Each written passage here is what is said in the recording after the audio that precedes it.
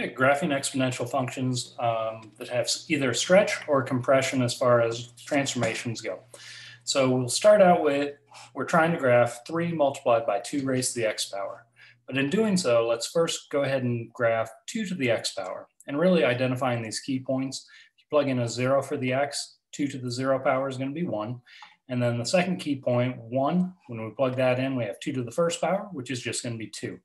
These key points are important as far as getting some extra key points on this graph over here.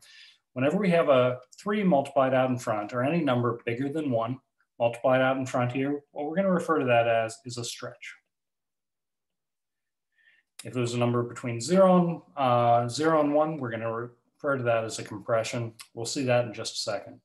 But how we get these additional key points on our graph is basically if we've represented all of our y values with 2 to the x, what's happening to each one of our y values is each one of these y values, the 2 to the x's, are multiplied by 3. So using these key points that we already located, we can get additional key points on this graph by multiplying each one of the y values by 3. So the key points are going to be 1 comma 2 times 3 makes 6. And then for the second one, 0, 1, we get 0. And then our y value, when you multiply that by 3, we're going to get 1 times 3 makes 3.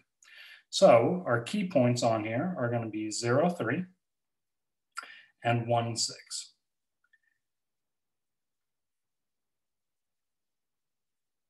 And then we just kind of draw the rest of the graph in here. It's going to be a little bit taller and skinnier than our original graph, but it does not shift our horizontal asymptote. That's still going to be at the x-axis. And it should look a little bit taller and skinnier than the original.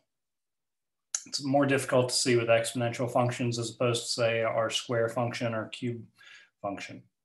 All right, let's look at one more of these. This time we're going to have what we refer to as a compression. Whenever that multiple out in front is between 0 and 1, we refer to that as being a compression. Okay, so finding these additional key points. Again, we start with the same key points, but remember, it's just multiply that y value by whatever the multiple is out in front. So 2 times 1/3 is 2/3. And then 0, comma 1 times 1/3 is 1/3. So let's plot these key points. We have 0, 1/3, and then 1, comma 2/3, right about here on our graph. Put this all together, try to get a nice graph. What's going to happen is it should look like flatter, closer to the x-axis than the original, but basically it's going to have this sort of look going to it. Identify those key points. That's really the key as far as getting a few points on the graph here. Again, this does not affect our horizontal asymptote. It's still going to be at y equals 0. Domain's still going to be negative to positive infinity. Hope this helps out as you're working with stretches and compressions on exponential functions. Good luck.